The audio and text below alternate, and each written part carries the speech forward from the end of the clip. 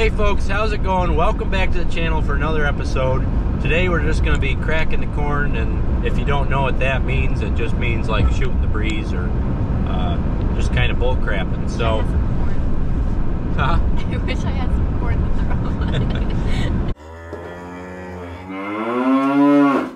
throw. Yesterday we went to the farm show. Myself, my buddy Jake, my buddy Travis, and Brooklyn. We all went out. That was a good time. Lots to see there. Talked to a lot of people that haven't seen in a while. So that was good. We got some goodies there. So I got my Vanna White here. She's going to show you what's going on. This is a big purchase. Great big purchase. Already open? Oh yeah, I already set it up. Milwaukee 100-piece Packout pit set. Good deal. That was a really good deal. So thanks Vanna for showing that. There's a lot of different bits in there, so that'll be really useful. And that was worth it for the case for 50 bucks. Can you believe that? He got his old man paper. Yeah, I got Lancaster Farmer. They were free. That's who puts on the show. So why wouldn't I grab them? Lots of reading there.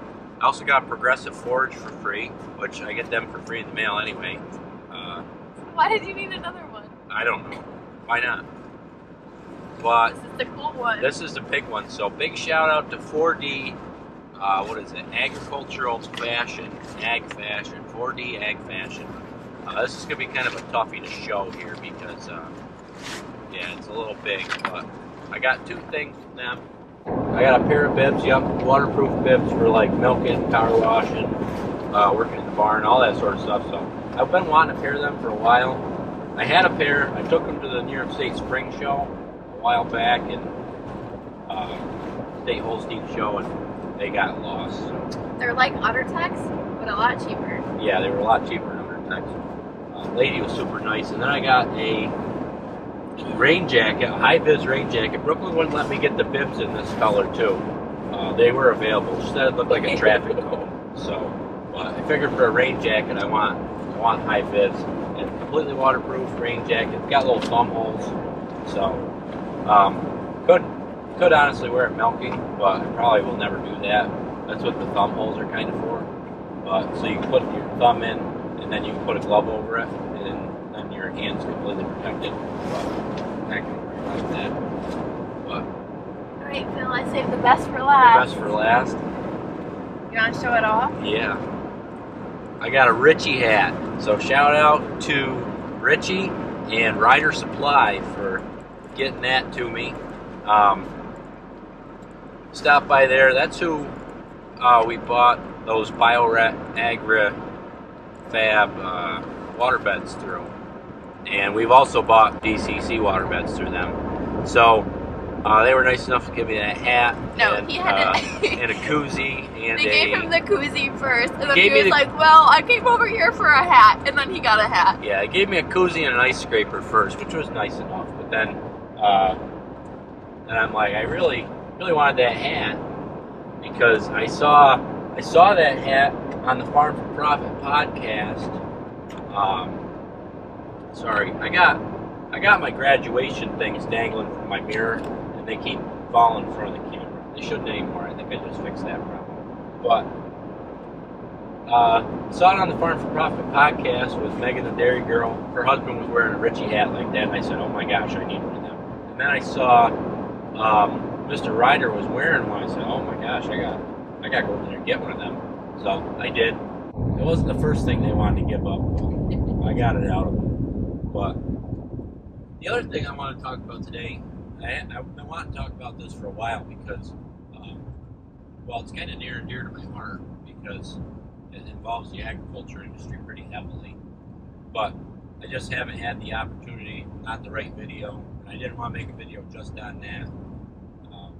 But today's a good day to do it because we're driving home. Shooting the corn. Cracking the corn. Shooting the corn. Yeah, we're shooting the corn. Cracking the corn. I figured that it would be a good day to do it because we're driving home from Copelskill. We had ag ball last night, so today's Sunday. Driving home. This video will probably be a little late getting out today, I'm sure. Yeah, so a while back there was a article. I listened to a podcast and it was on it, and that was the Morgan Zegger show, and then looked up the article and whatnot, and it's just amazing what the government will tell you, and they just expect us all to believe it. So, Good Ranchers, where's that article from that you have? GoodRanchers.com. Okay. So we got the article up from GoodRanchers.com. I'll throw the link in the description so you guys can look it up yourself. It's just amazing.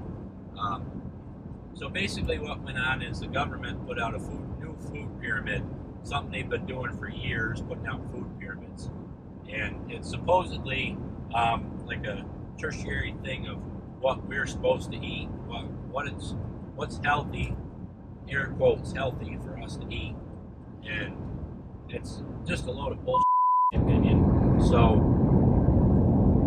my great-grandfather lived to be 96 years old. You know what he ate his whole life? You know what he ate his whole life? What? Raw, unpasteurized milk, whole butter, whole salted butter, red meat, bacon, ham, probably sheep, I don't know, chicken. Like, he wasn't eating any of this crap that they're wanting to feed you in this thing. So, one of his favorite things used to be dipping toast in eggs.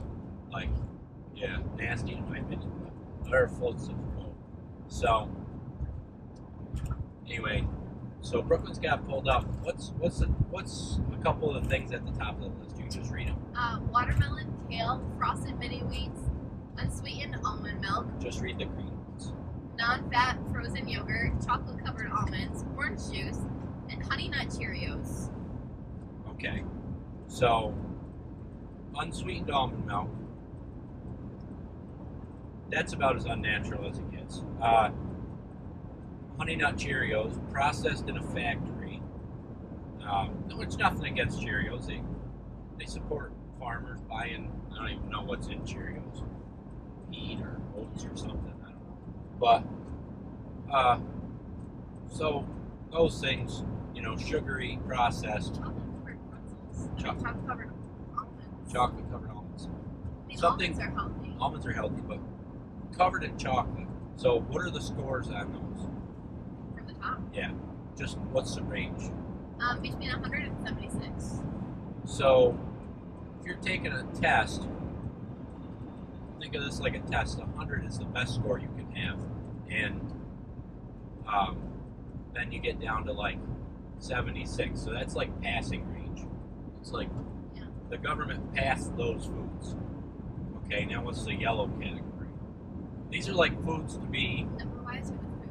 Yeah, so those top ones are like... Green, go. Are like green, go, like eat them, like they're good for you. The next ones are like probably like limited. And then the bottom ones are like to be avoided. So let's read the middle yellow ones. What's the name of the score? Can I do the name first? Yeah. Okay, so we have sweet potato fries or chips. We have eggs. Eggs. Substituted and fried in vegetable oil. We have skinless chicken breast. Fried in vegetable oil, because we all know that's great for you. Next we have Lucky Charms. Lucky Charms. What's the score on Lucky Charms? Lucky Charms is 60. Okay. And then we have whole wheat bread, which is healthier than wheat. Canned pineapple and heavy syrup. Okay. Yeah, a sugary heavy syrup. Okay, what's the score on that? That one's 51. 51. And then we have boiled eggs.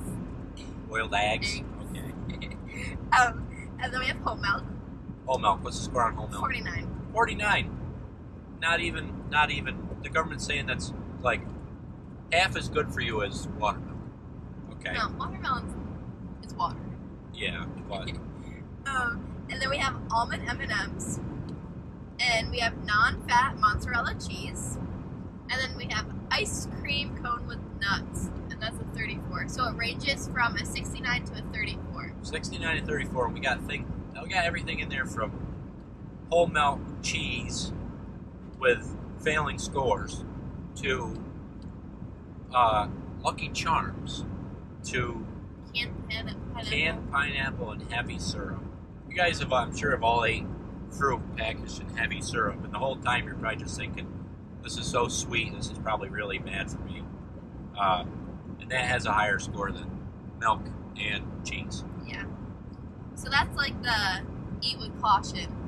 Eat with caution. Yeah, is that a good way to put it? Yeah. Okay. And then the red, which is avoid at all costs, is whole eggs fried in butter. So eggs and butter. Eggs and butter. Oh my gosh. And then cheddar cheese. What's the score on cheddar cheese? 28. 28. Oh my god. And then ground beef is the lowest at 26. Ground beef. And so the government says of all the foods you could eat, you go to the grocery store, you have thousands of options to eat in there. They're saying ground beef, which is literally one of the most natural things you can get. It is a cow cut up and ground up.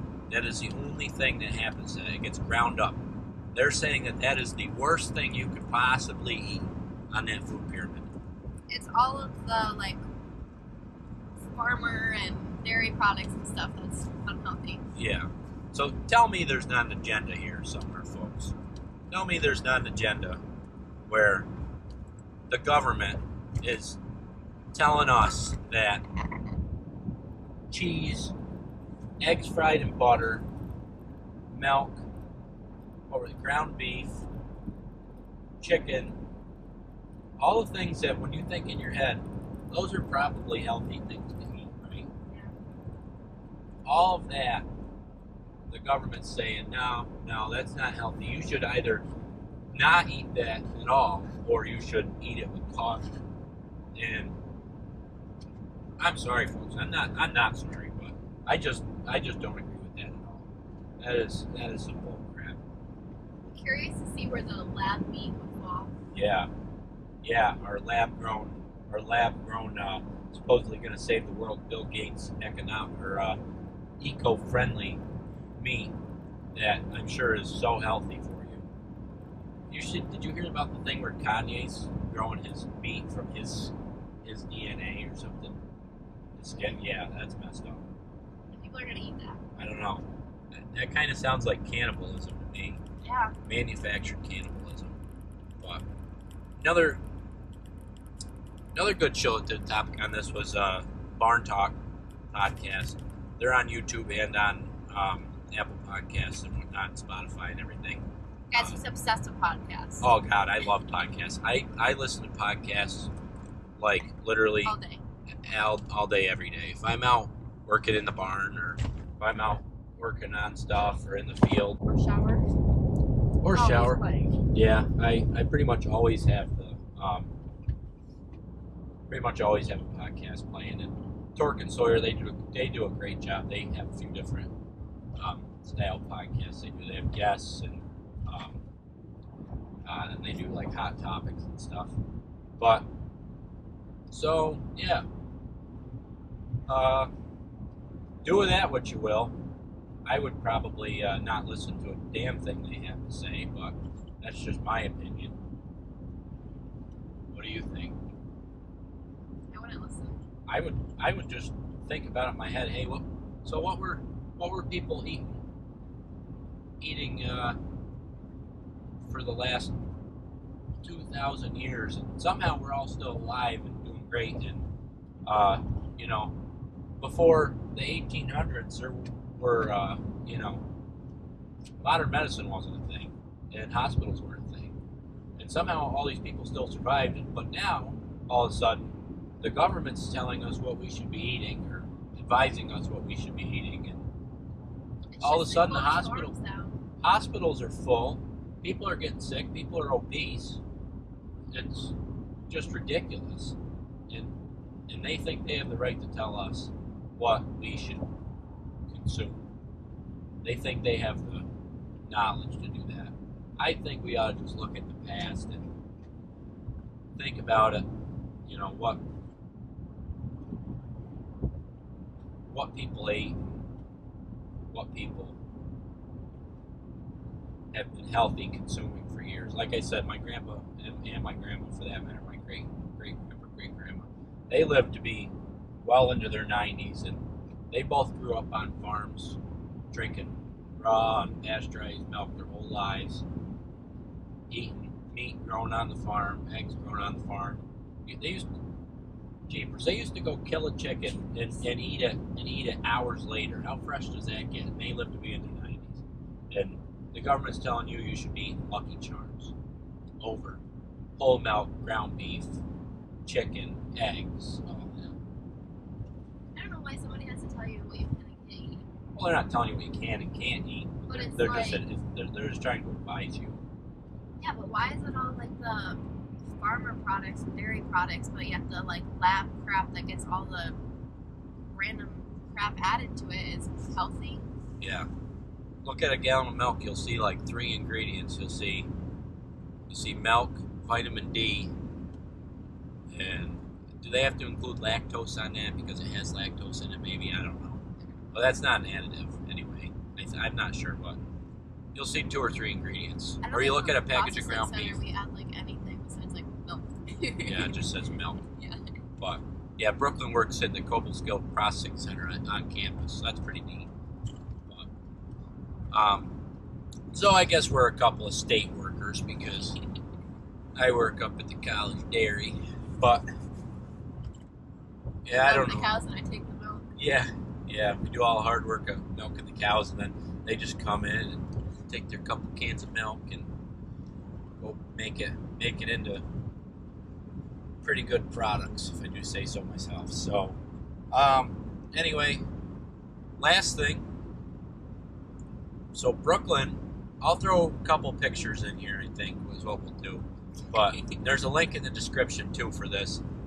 Brooklyn was nice enough to make a few shirts, limited edition Rayfield Farmer t-shirts. And they have a pretty cool design on the back with the purple Pete. And that was all Phil. yeah, I made the design because, Purple Pete, that's my baby. So,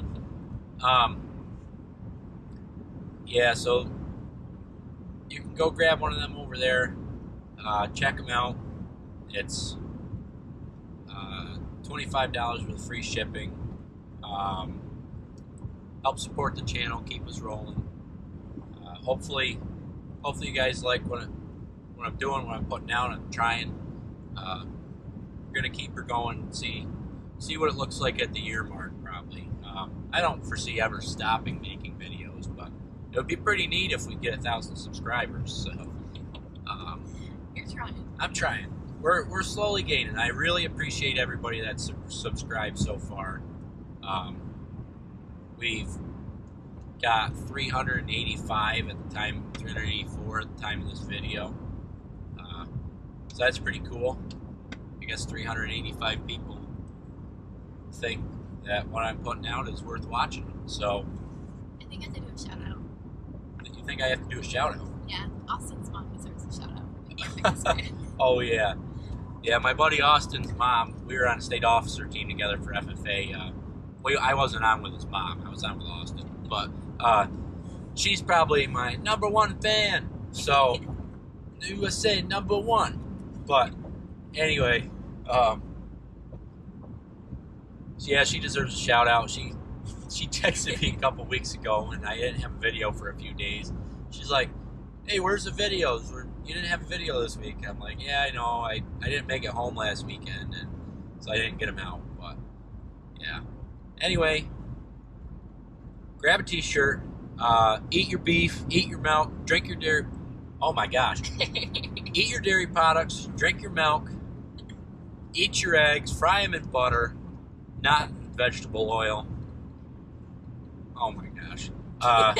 Don't eat your Lucky Charms. I mean, if you're going to eat Lucky Charms, whatever, but don't go around thinking that they're healthier for you than beef or milk.